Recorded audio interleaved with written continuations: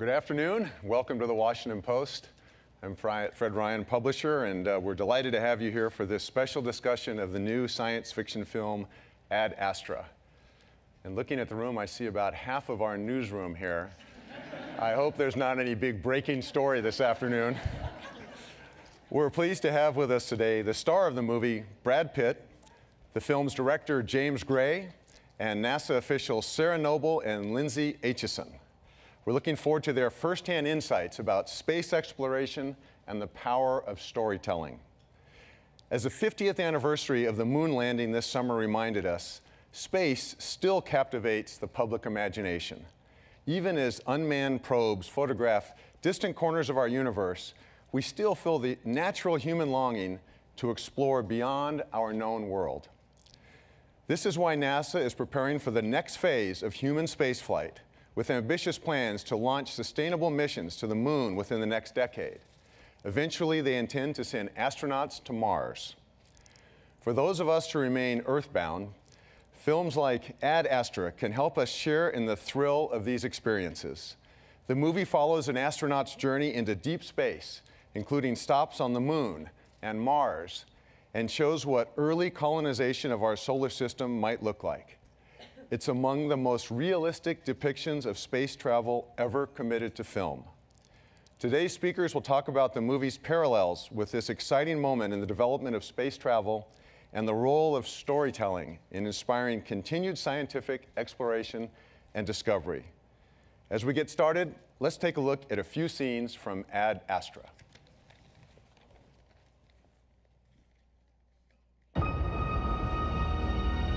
I do what I do because of my dad. He gave his life for the pursuit of knowledge. Because up there is where our story's going to be told.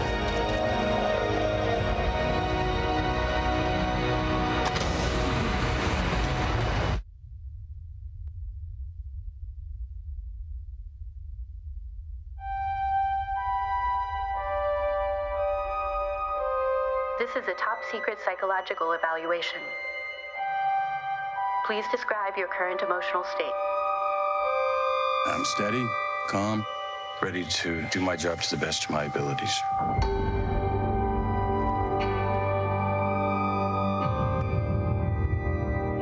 I will remain calm. I will remain focused. You look just like your dad there.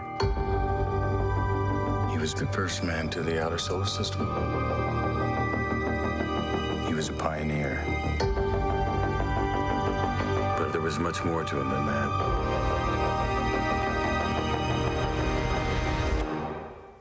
Please, state your mission objective. I am attempting to stop an uncontrolled antimatter reaction, which threatens our entire solar system. We're approaching Mars.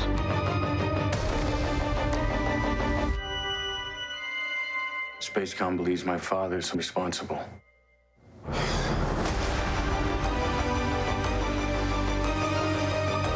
We're doing big things up here, real big. What did he find out there in the abyss?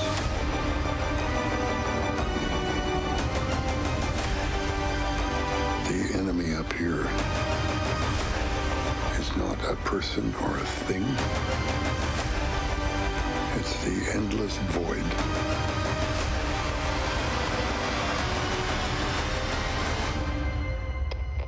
The world awaits our discovery, my son.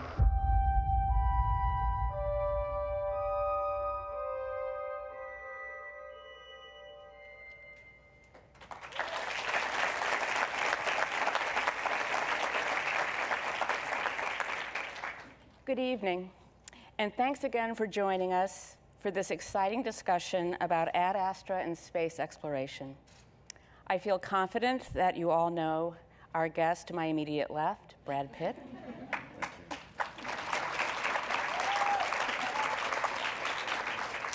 As well as Ad Astra writer and director James Gray.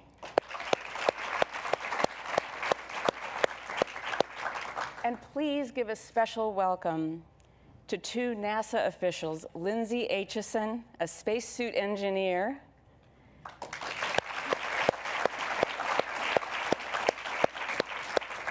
and Dr. Sarah Noble, a lunar scientist. Thank you both. Thank you both so much for being here. Before we get started, I wanted to remind the audience in the room and also watching on the live stream that you can tweet your questions for Brad, James, Lindsay, and Sarah using hashtag #PostLive, and I will get to some of those later in the discussion. James, you have said that you approached this movie, Ad Astra, with the intention of creating the most realistic depiction of space travel that's been put into a movie. You've even coined the term science future fact to describe it. Can you talk a little bit about how you set out to accomplish that and what the aesthetic and conceptual framework was for it? You know, a lot of times when you start working on a project, you say unbelievably dumb things and things that you can't actually ever. Here's what I would say. I would say that the word I used was wrong. Not realistic. I would say plausible. And what you find is that sometimes you can't do what is realistic, or even when you do something that is realistic, it looks fake, because movie believability is a whole other thing. So what I would say, as a long-winded way to answer your question, would be that we tried as best we could to adhere to the science as best that we could, and veer from it when we had to. And that was kind of the governing idea. And a lot of times we looked 50 years in the past to try and see what the development was for 50 years maybe in the future. That was kind of the governing principle to it, really.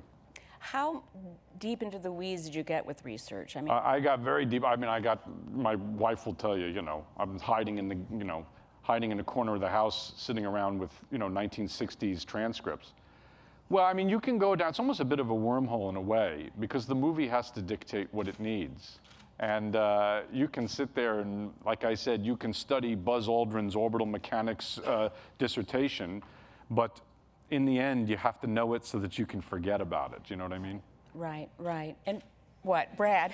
What does that mean? He's shaking his head. What does that mean? You have to know. I don't have to know. Okay. That's what I was going to ask. That's exactly what I was going to ask. I remember when I interviewed Steven Spielberg about Minority Report, he said he did all this research and he consulted all these futurists and then he threw it away. Yeah. Because it was really about something, it wasn't about the effects. And I wanted to, can research almost get in the way of a performance like this for you?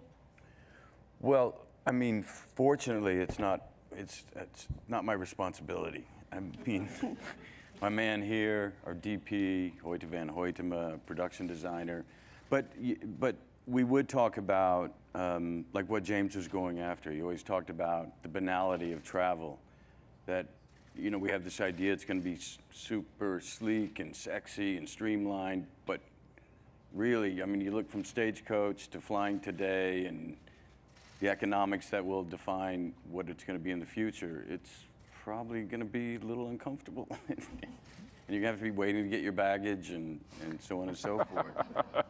And the thing that I had really liked is that they had talked about, the design would be based on function, purely function. And certainly when you get to see images of the space station today, that's it. Right. I was fascinated that it seemed like you avoided using green screen and CG, to his detriment. Tell me to his more. detriment. Well, because, you have Brad Pitt hanging 30 feet in the air from wires, and it's a little bit crazy. By the way, he was a true. He's not here. We're just talking about him. No, you were a huge trooper. Actually, he never complained. But we built the set horizontally. We built the same set vertically, and you'd do the close-ups horizontally, and then on the horizontal set, and then 2 weeks later, you'd have Brad hanging from wires, looking up, and you'd say, "Okay, Brad, when you stop swaying, we're gonna go. Okay, all right, buddy.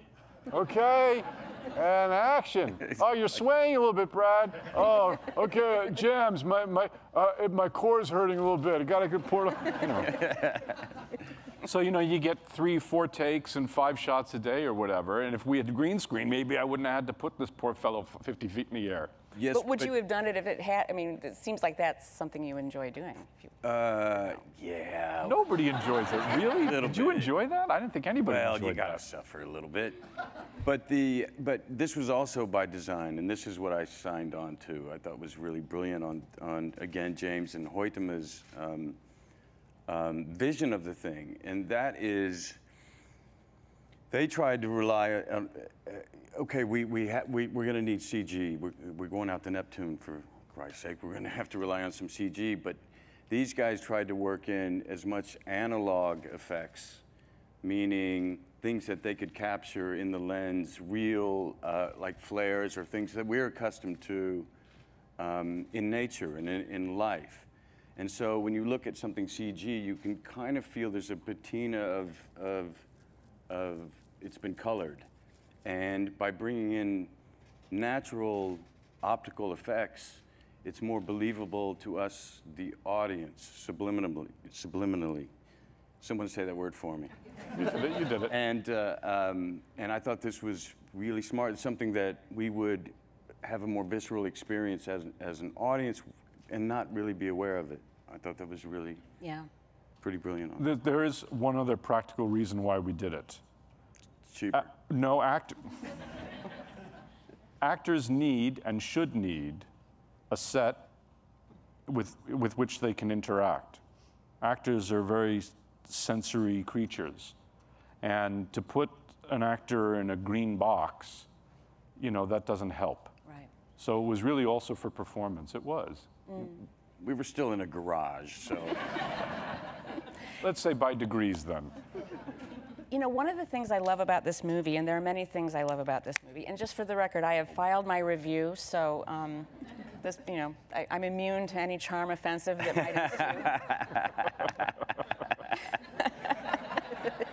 ensue. Full disclosure, but I really did enjoy this movie. And one of the things I loved is how it is a part of this living continuum of space movies, and not just space movies. I mean, there's some apocalypse. There's a lot of apocalypse. A lot of apocalypse, a lot. But that's because Can I? I'm going to be pretentious as hell for about the next 30 seconds. That's why we're here. Okay, so we wouldn't have an. Why we're here? Oh God. My co-writer Ethan Gross and I, when we started on this, which was in 1783. No, we started in 2011, and we thought we were going to do a mythic story in outer space, and then we said, okay, let's do the Odyssey, but from Telemachus's point of view, right? Odysseus goes away for 20 years, and Telemachus is so, and of course it ends very differently in the film now, and it changes and all that. But the idea was originally a very mythic story. And for that, then all of a sudden, we started reading a lot of Joseph Campbell, Here with a Thousand Faces and all that. So then you get to Apocalypse Now because you realize that John Milius and Francis Ford Coppola were trying to do a Campbellian myth. In fact, it was so much so, we know that George Lucas is obsessed with Campbell, the Star Wars movies were, and the original director of Apocalypse Now was? It was George Lucas. He was supposed to go off and do it in 16mm in Vietnam during the war. Not a practical idea, but they were all into that, and so it became a ripoff in a way of Joseph Campbell. But it's all part of the same stew, and so it does steal from Apocalypse Now, inspired by whatever euphemism you want to use. But everybody steals from everything, and it was very much our idea to be in this continuum, as you put it. I have to jump in again, if I may. Please. Another intriguing idea, I mean, there's been a lot of sci-fi films and done really, really well, and you hope to add something different or in addition to the genre instead of repeating. When James, another thing he hooked me with when we first started talking about this was he called on a quote that was attributed to Arthur Clarke, which said, I'm going to get it wrong, so you can correct me. Basically said, we're either not alone in the universe, or we are completely and utterly alone. And either idea is equally frightening. And I can't think of any other film that actually, we're usually dealing with either benevolent aliens are going to impart some wisdom, or some are going to destroy us and we have to stand up and fight. But this idea, this question of what if we are actually alone, at least in the reachable universe through our lifetimes, what does that mean? And are we missing something between us? Yeah. That's true. No, that is true. We were trying to find new territory in it. We were. I mean, you know, we can talk about Apocalypse Now or Kubrick or whatever, but that is certainly the governing principle was, okay, we're going to make the first movie that might pose that question. Because to Brad's point, benevolent aliens or bad aliens, it's still an idea, in a sense, false gods, right? Kubrick beats the trap brilliantly. He's got these astronauts, they find this black slab on the moon that looks like some 60s minimalist sculpture. And you can project anything you want on it. Oh, there's good aliens, bad, I don't know what they are. It's just a black monolith floating around. E.T. beats the trap because he pitches it like a fable. So I don't think you watch E.T. wanting a disquisition on alien life. You know, it's really what it is. It's a lonely kid and dealing with a divorce. That's really what it is, metaphor. Exactly. So we thought, no false gods. Right. No one's going to save us. No little green man's going to help us out of climate change or anything like that. No bad alien's going to come and unify the whole planet, make us realize we're the same. Not coming. Not happening. What does that mean? That thought sets up, I'd like to play a clip and talk a little bit about the extent to which Ad Astra is anticipatory. Your vision, and I think it's part and parcel to what you just said, it's kind of this unsentimental vision of the future. And then I'd like to bring in our NASA experts to talk about this, but let's play a clip that gives us a glimpse of what the base on the moon might look like in the future. Let's take a look at that.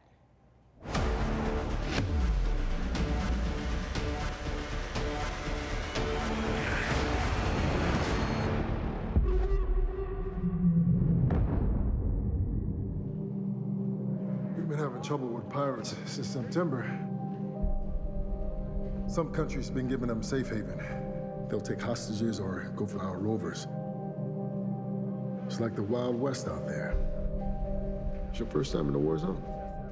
3 years over the Arctic Circle. All right. And a heck of a lot of Army-Navy games. Well, I guess that's not much you haven't seen, right? Well, look, it's almost a full moon. A large stretch of the far side's real black, so let's suit up. Lunar rover set for departure to the Far Side Launch Complex. Look at this. The big blue marble. Rover 7, confirming settings. Bearing 290.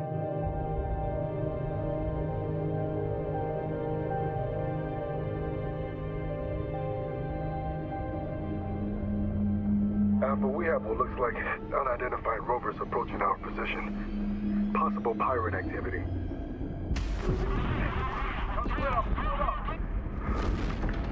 Alpha, we need backup ASAP. We're being ambushed. LRV-2 down. Rory! I have a puncture.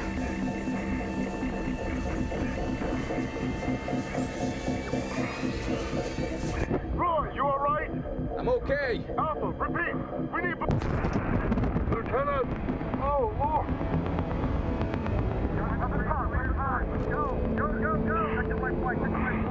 We are not clear. I repeat, we are not clear. We have multiple enemy craft in pursuit.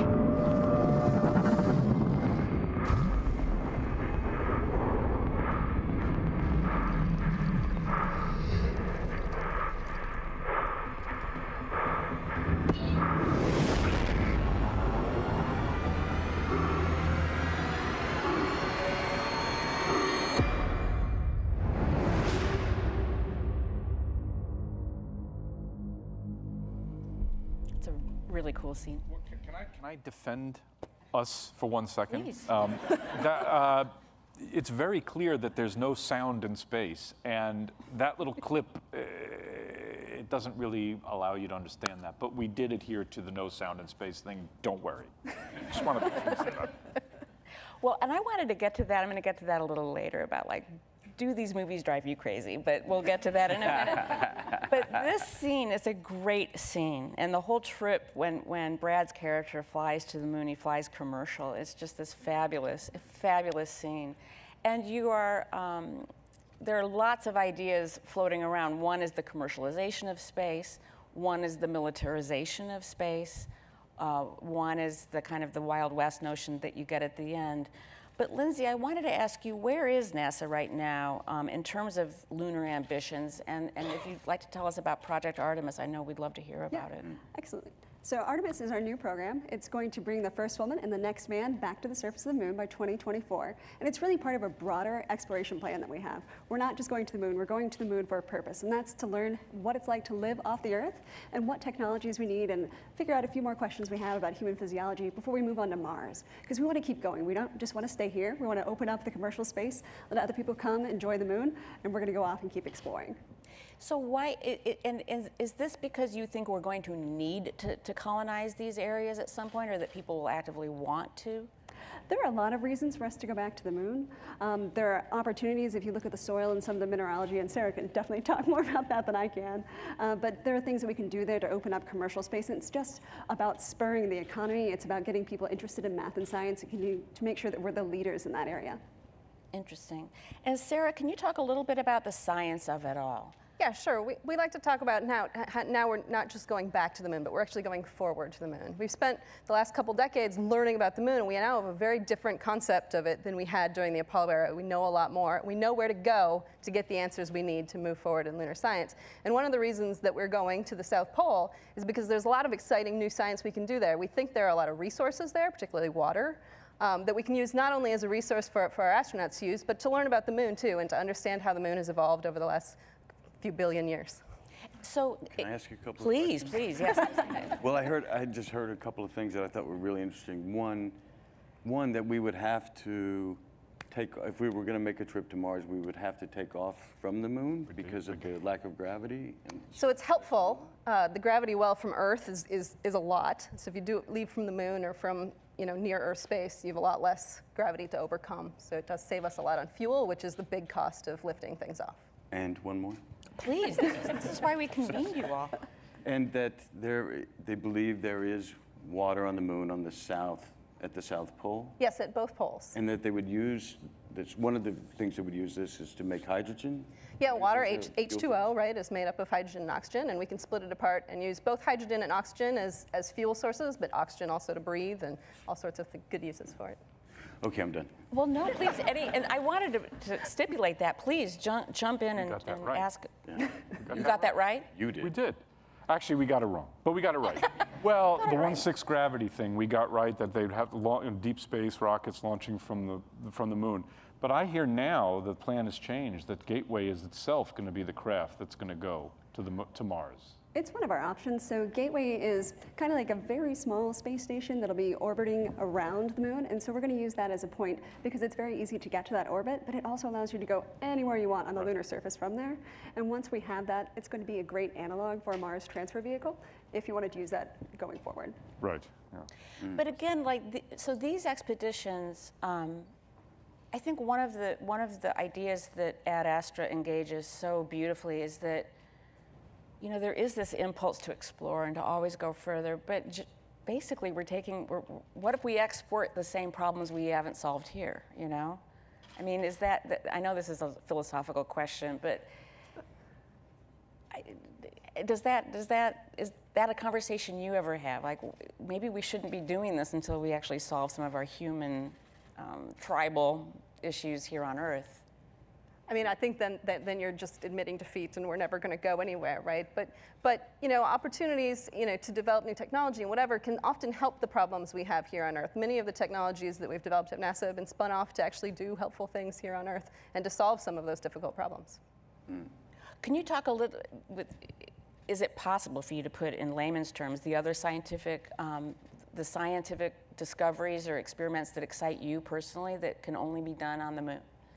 Sure. Let's see. When we went on Apollo, we mostly landed all on the same part of the near side of the moon. So now we're going to go to a totally different part of the moon. And so that's an opportunity to see new and different kinds of soils. Right. So you'll be seeing completely different resources, different natural. Yes. Yeah, exactly. And it also gives us, again, a more global perspective. And with the Gateway, we can actually land in other places. So in addition to the humans, we actually will have robotic landers going to many different places on the moon. And because we have all this great orbital data of the moon, we know exactly where to go to get these different answers. We know that there are minerals that we didn't sample during Apollo because they are only in specific places on the moon. We want to put a seismic network down. That's going to require several different landers so that we can get multiple seismic stations to coordinate together, right? So there's lots of good reasons to go to all sorts of different places. Right.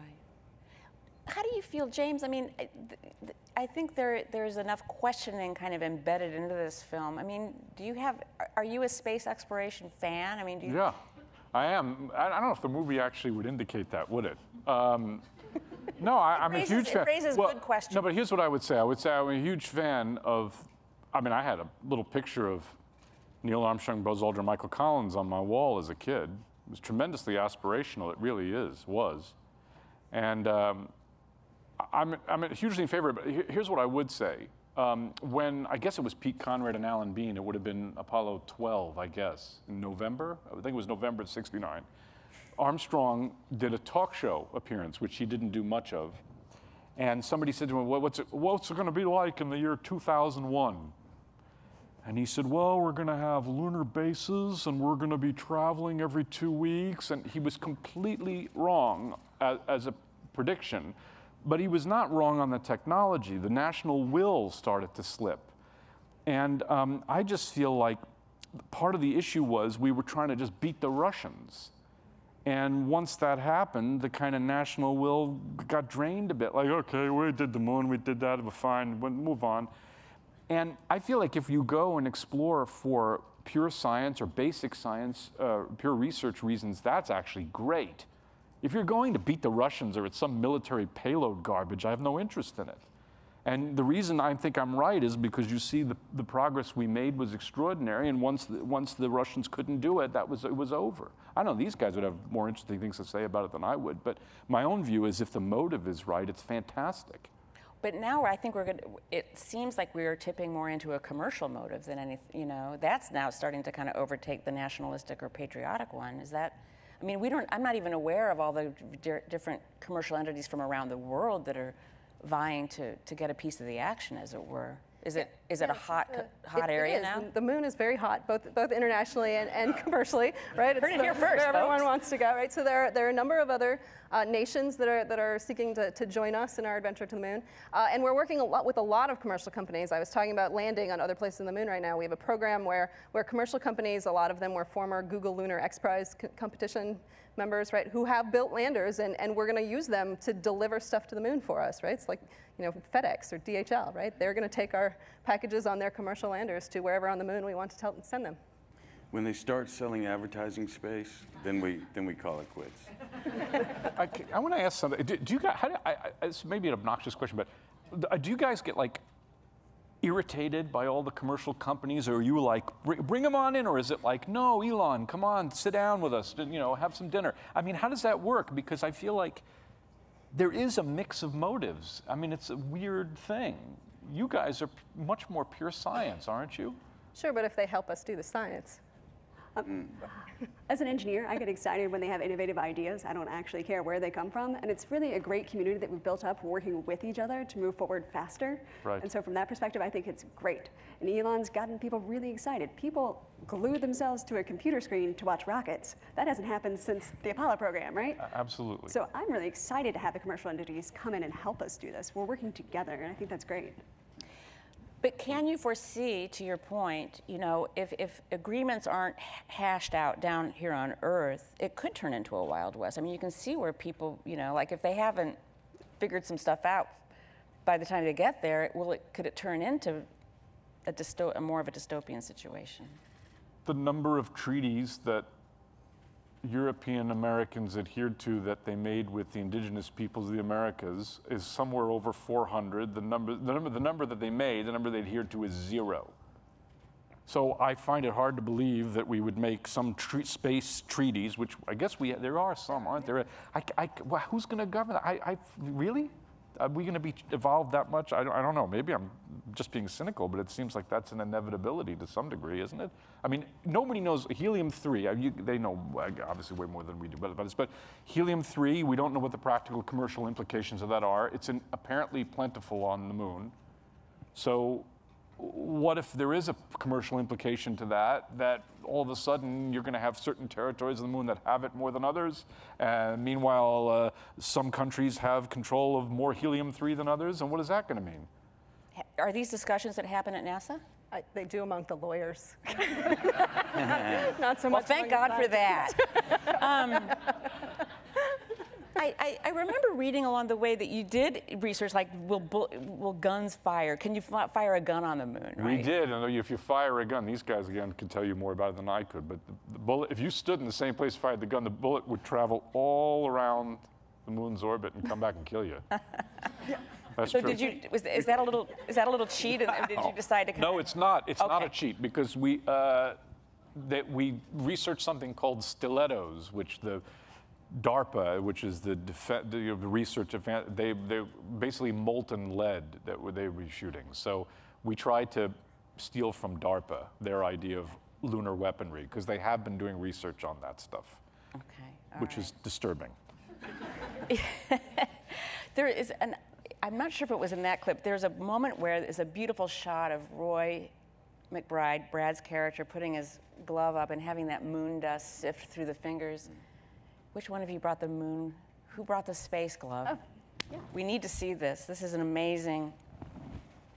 Yeah. So this is what our spacesuit gloves look like. You know, they can tell they're kind of bulky, but that's because, as you mentioned before, spacesuits, they have to have function before form, really. And so you guys can touch that if you've never seen one of these guys before. I have, indeed. Does that look familiar? Insane. Yeah. How heavy the damn thing is. But that's partly because it's the different layers. So when you think about a spacesuit, the first thing you have to do is you have to keep an atmosphere around your body. And so that's what the bladder does. It holds all the air inside the spacesuit. So you have something to breathe and keep pressure on your skin. All good things. How does it seal? So there's a bearing that goes into the bolt hole pattern here, and then that connects to the lower arm of your spacesuit. And so it swivels around so you can move your wrist. And then on top of that, you have what we call the restraint layer. And so this is the part that keeps the shape of your glove and has all the mobility. You can see the rings down here that allow your wrist to rotate on the top part of your wrist and bend back and forth. And then each of the fingers are sizable, so everybody has a custom glove. So these are all in that, right? Yep. All these layers. These two go on bottom, and then you put your protective layer on the outside. So this is the thing that protects from all that sharp lunar dust, as well as the temperature extremes when you're outside. So it has all your thermal insulation. So it's kind of like an oven mitt, I guess. Very sophisticated one. May I ask some questions? No, thanks. Obviously, the Apollo missions, they all look like, they're sort of like Michelin men kind of outfits, right? Yeah. We tried to project some measure of miniaturization, or at least less sort of bulky. Have you made a lot of progress in that way, or do they still look kind of like hugely inflated? I mean, I think they look rather svelte, personally. Svelte. So when we look at those suits, a lot of what it is we've learned about how to design the suits to make them more mobile. Right. And so as opposed to having the cables and the pulleys that you have underneath all the white stuff on the Apollo suits, we actually have hard elements that make it easy to move all of your joints, so it's very graceful. You can kneel down instead of fall down to pick up a rock, things like that. So they still look big, right? But they're actually much smaller, much easier to move in than they were in Apollo. Wasn't there that thing where Charlie Duke kind of did like a dip or something and almost tore his suit? I don't know about tearing the suit. He got really scared about that, or something like they were really. Charlie Duke was one of the Apollo astronauts. He said, "I clearly don't get out very much," but he apparently did some dip, and I read somewhere that he was worried about. Is this a different material than the Apollo mission? Yep. Yeah. What's the difference? What is this? So this is what we call orthofabric, and in the prior Apollo suits, it was a beta cloth, and so this is much more durable, just based on the blend of materials that actually go into the fabric. So it's a lot more cut resistant than you would find on the old Apollo suits. And so the Apollo suits, the outer layers, they definitely wore through those, and they gummed up all their bearings, and it was hard to move the wrist. These are things that we've learned from that program, and so when you look at our next generation of spacesuits, we're not going to have those problems, hopefully. Right, you're constantly, and I would imagine you're getting feedback from the astronauts themselves. What worked, what didn't, what could be more comfortable. I'd like to be able to kneel to pick up the moon rock and not fall. Yeah, that's the great thing about exploration. It's not defined. You can't just say, I know I'm going to go outside, I'm going to pick up 7 rocks, and this is exactly the way I want to pick them up every time. So it's not designing a machine in that sense. It's still designing a garment, and so we have to think about that. And doing a lot of stuff that you would see in movies with like green screens, where you have the little Vicon system with the dots all over your joints where they make video games. We do the same thing, is to learn how people move and learn their movement patterns to design our spacesuits around that. Fascinating. Do you ever get ideas from the movies? I think our team is all inspired by different things. That means no. Well put, Lindsay Aitchison. Well played. I don't know, there's certainly things that I've seen, I'm like, oh dude, wouldn't that be awesome to have? But I mean, more things like, do you remember that dress that was on the VMAs where she had the text messages that were scrolling along her skirt? Obviously, we don't need that, but it'd be kind of cool just to have that embedded into the fabric of your spacesuit, where you could look down and see messages from the guys somewhere else along the lunar surface. You can text each other back just on your spacesuit fabric. I think that'd be awesome. Well, I'll tell you something. Brad's character has a really cool little, I don't know, what, do you have a name for that? The thing that he puts on his neck to communicate? Oh, well, I'm not going to talk about that. Is that proprietary? Sticker. Well, there's a whole other story behind the person who invented that, who got caught up in the college admissions scandal thing. Oh, Lord. Whose name is now on the product, and anyway. But yeah, that's a biorhythm thing. It's a real thing. Your biorhythm thing that you put on your neck. It's, okay, so that's not future. That's actual practice. Well, it's sort of near future. Gotcha. You know? Gotcha. It's close to fact. Gotcha. But to my earlier question, are you able to watch these movies and either not compulsively fact check them, or, I mean, do you enjoy these science fiction speculative films? I mean, yeah, you gotta kind of turn that part of your brain off a little, but but yeah, and then we enjoy going to lunch the next morning and like discussing all of the things they got wrong with their colleagues. Right. we call that degrassing. But okay, what did we get wrong? I've already gotten the emails. Don't worry.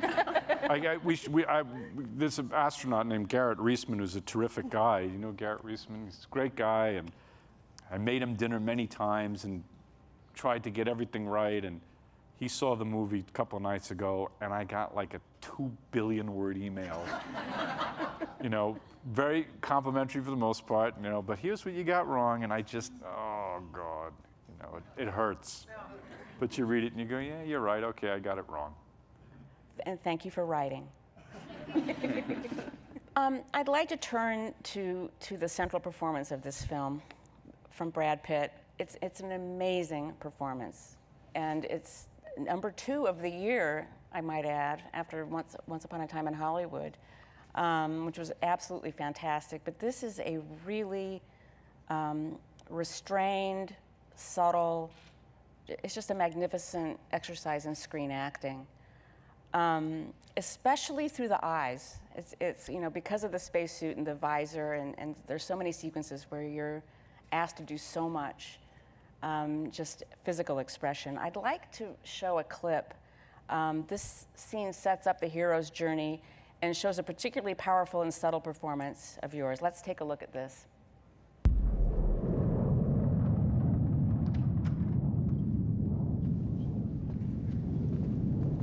Ray, how are you? Thanks for coming in. Appreciate it. General.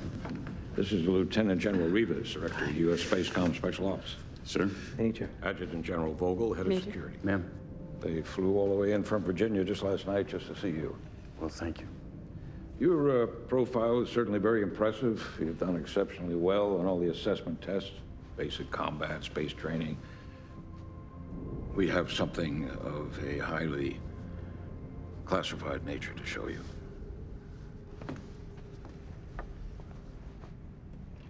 Major, what can you tell us about the Lima project? First manned expedition to the outer solar system, sir. Some 29 years ago.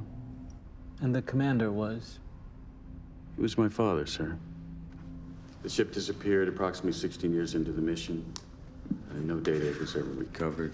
Deep space missions were halted after that. Well, Roy, we have something that might come as quite a shock to you. We believe your father is still alive near Neptune. My father's alive, sir? We believe so. Roy, the surge seems to be the result of some kind of antimatter reaction. Now, the Lima project was powered by that material, and your father was in charge of it. Now, we're talking about a potentially unstoppable chain reaction here. The uncontrolled release of antimatter could ultimately threaten the stability of our entire solar system. All life could be destroyed. Major, we would like you to send a personal message on Mars by secure laser to what we hope is the Lima project. What is happening out there is a crisis of unknown magnitude. Now, we're counting on you to help us find him. Are you with us? Yes, I am, sir.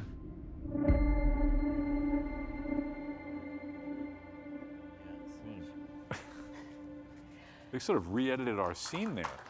Oh. Yes. We sit and we watch. We go, did we make a mistake there? Was that? Do you watch yourself? I mean, do you watch your movies? Not after they're out, but it depends if I'm on the producing side as well. Yeah. Which he was in this case. And then I'm more involved in the editing process. Tell me, we talked earlier about your collaboration and just how much of this character, how much of this emotional journey came out of your discussions. The fact that you're at a certain time in both your lives where the emotional journey, the journey to connection, the kind of letting go of certain things is very resonant. Could you talk a little bit about that? We could. I don't know if I would make any sense about it. I would only say that,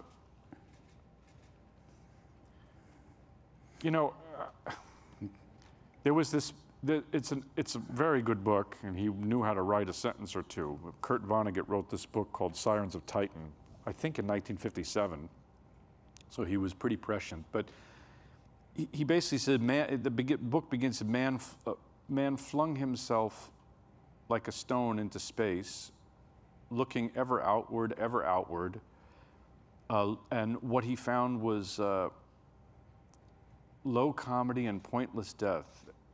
And what he learned was the true terra incognita was the landscape of the human soul.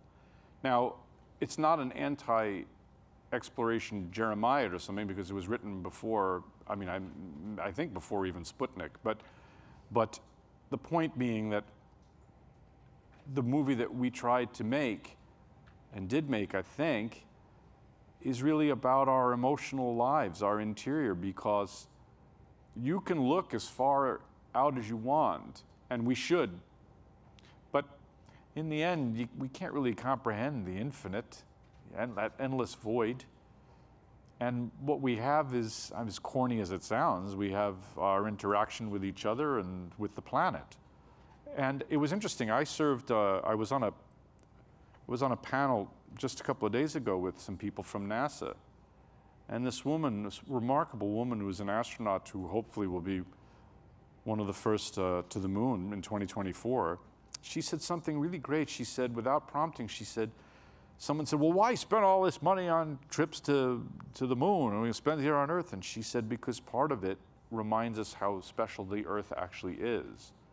And that's kind of what we were after, in a sense, was you have to look so far out that way to recognize that our interiority is what really needs examining. I hope this makes some sense. It does, and it kind of tracks with a human journey, just, anybody's journey of attaining emotional maturity, I would imagine. Mm. Did you call on your own life to kind of? Oh, you have to. Even in comedies, you have to. It has to be personal in some way. But yeah, James and I, as you see, James is very forthcoming. We've been friends since the 90s and have always had really open conversations about our humiliations and our embarrassments and just where we got it wrong. We've always kind of talked on this level, and it became the guiding, I think, principle for the shape of the scenes. But I didn't know it as much when we were doing it, but I look back now and I see,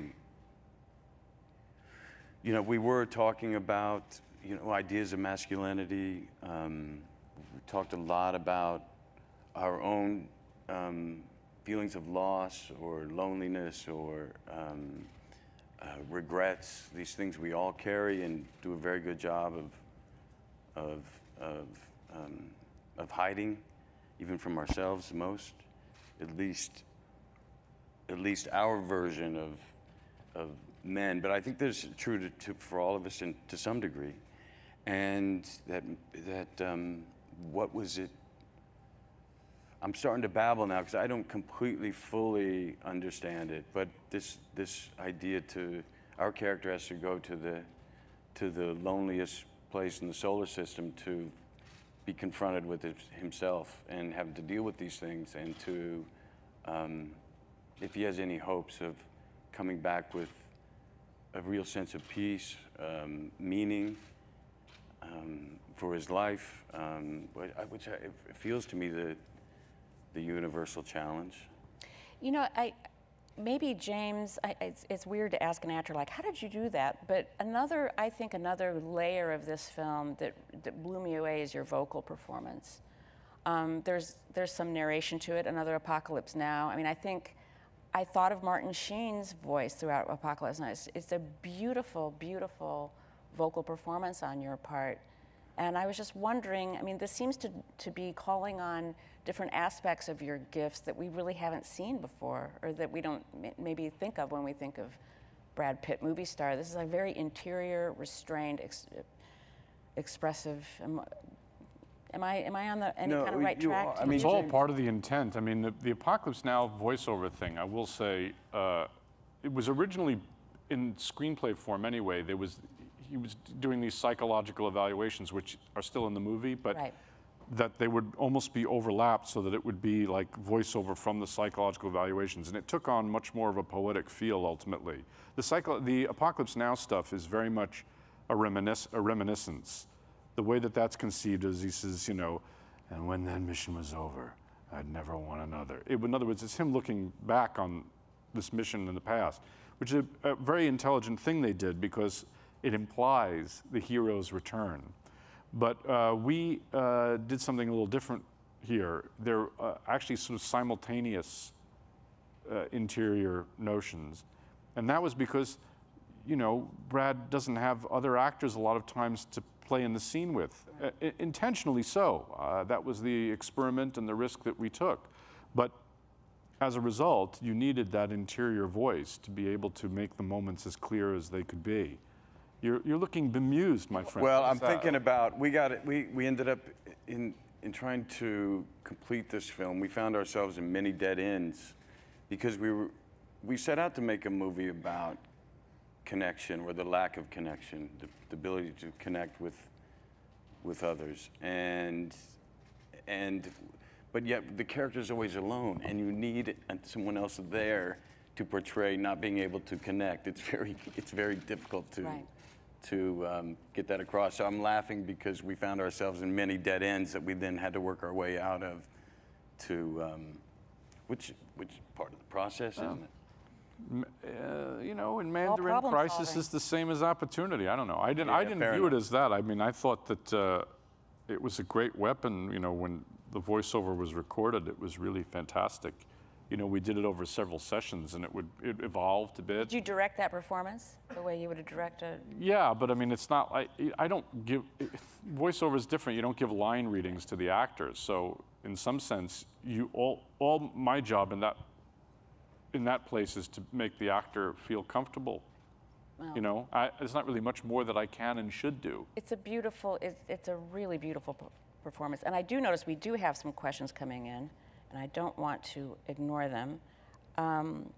Kimberly on Facebook asks, Brad, what was one intriguing or interesting thing you learned about science or space exploration during the making of this film? Oh, you have me confused with an actor who does a lot of pre-work. kind of the other guy. An actor doesn't prepare. Yes, yes, who likes it to happen on the day, to be spontaneous, to be fresh. No, I'm sorry. The bullet thing going around the moon, maybe? It was real. Well, I just learned that. I didn't know that. I certainly didn't know that. Of course, if I had done some. Why would you have to know that? No, I leave that to these guys. Yeah. I didn't. You know, if anything, it just made me more conscious of. I can't look at space the same way. You know, when you're a child, you look up and you draw the shape that's lit, and it's usually a crescent. And as now I certainly see the orb that is sitting out in this inhospitable abyss, and beyond that is another, and beyond that are other solar systems, and endless stars, and it's just unfathomable, and powers there that can bend time and crush. I mean, it's just beyond our understanding. So, the mystery of it all is quite is indelible, and it makes me believe in something bigger than us, without being able to define it. I'm okay that we don't know, but it certainly points me to that kind of belief, and that is probably the most profound effect I had. Lovely. Working on the film. Lovely. Rachel on Twitter wants to know, where and how did you film those moon rover scenes that we saw? For James, or anyone. Yeah. I'm going to give a very boring answer. That's okay. Which I'm very good at. Pomona. The Mojave Desert. All great is the things answer. happen in Pomona. The Mojave Desert.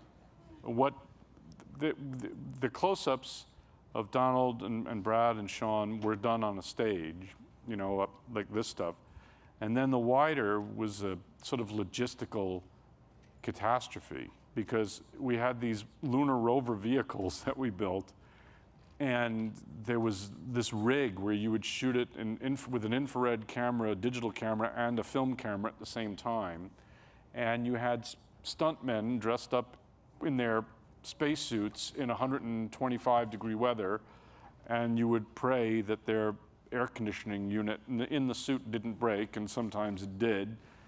And the second unit director is a guy, excellent second unit director named Dan Bradley, who had to deal with some of this, though not all of it. And it's all really planned way in advance. You know, you storyboard. In this case, I did it with the storyboard artist at each shot. And it's weirdly boring to shoot because you'll say to Brad on the stage, you know, okay, and now you turn around, and Brad will go like this, cut, okay, take two, cut, you know what I mean? And it's funny because they always give awards to editing action scenes, but editing a scene between two actors in dialogue is much more difficult because of the way you shoot these scenes is so piecemeal. And I've always felt that really those scenes are directed before they're shot in a way that is unlike more traditional scenes between two people, which I think is infinitely harder. Interesting, fascinating. We do have a question from Jeremy on Twitter to Dr. Noble. When do you think the average person will go to the moon in terms of space, in other words, space tourism? When are we going to see that? I mean, I would love it to happen in my lifetime.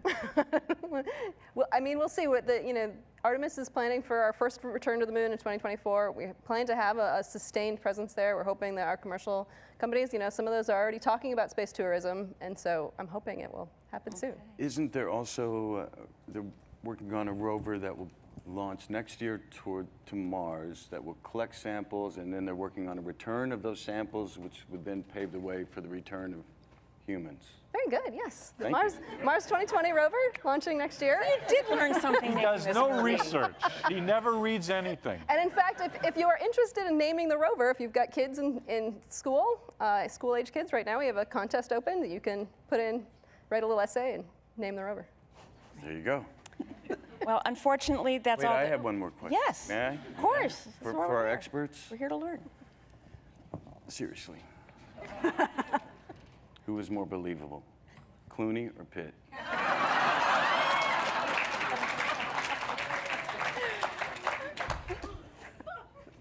You're not going to. They're hesitating. I haven't seen your film yet. It's hands down, it's him. Oh, all right. That's for future discussion. Come back, please, and join us for the next discussion of I know who's the better, answer. Clooney or Pitt. It was Damon. I'd say Bullock, but okay. That is all the time we have. I'm so sorry. Thank you, Lindsay, Sarah, James, and Brad, so much for joining us today. Thank you all for being here this afternoon to watch highlight clips from today. Find a list of upcoming programs. Go to WashingtonPost.com/postlive. Thank you all. Thank you all. Be well. Thank you very much. Thank you, dear. It was great. Thanks. Well done.